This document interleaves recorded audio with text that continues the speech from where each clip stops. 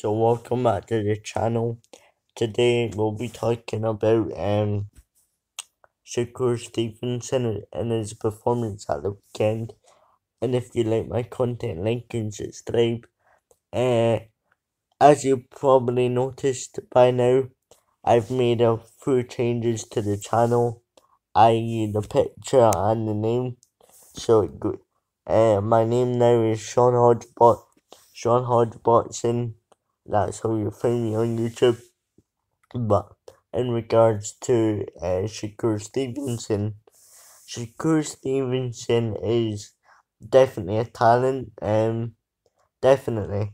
And I think he just proved that more because Shakur Stevenson's always been on my radar as a good fighter, but I never really took notice to him too much before the Jamal Herring fight.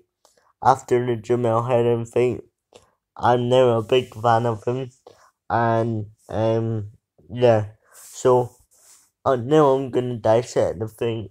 Obviously, Shakur Stevenson got a 10th round knockout. The ref stopped it off cuts, I believe. Let me know what you think down in the comments. And I think Shakur Stevenson was too good on the night. Yeah.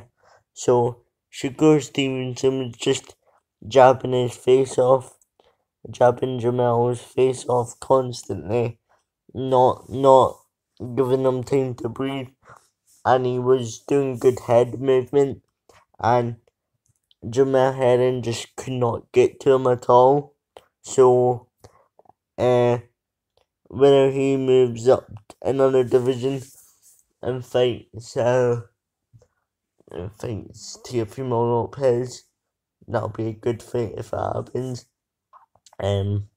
So yeah, let me know what you think down in the comments. Bye and peace, guys. Like and subscribe. And before I go, Shakur Stevenson is gonna be a big star in boxing. Believe that. Believe that, guys. Bye and peace. Bye and peace.